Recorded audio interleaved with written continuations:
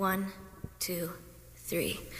Oh, say, can you see by the dawn's early light what so proudly we hailed at the twilight's last gleaming, whose broad stripes and bright stars through the perilous fight o'er the ramparts we watched were so gallantly streaming, and the rocket's red glare, the bombs bursting in air, gave proof through the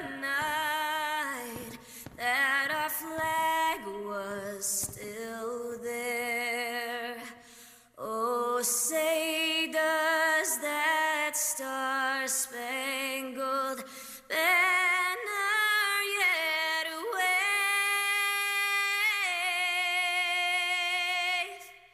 o'er the land of the free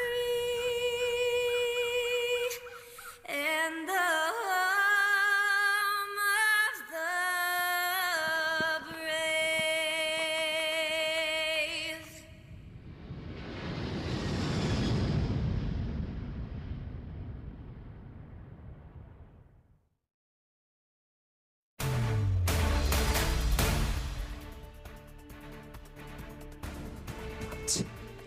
And another person shot after gunfire erupts at a bodega on the Upper East Side. We're live near the scene with more on who police are hunting for right now.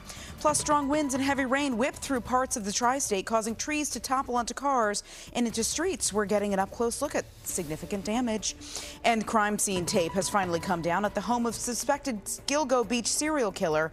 More on the evidence that was seized and where the investigation goes from here. The PIX11 Morning News starts right now. Live from 42nd Street, this is the PIX11 Morning News.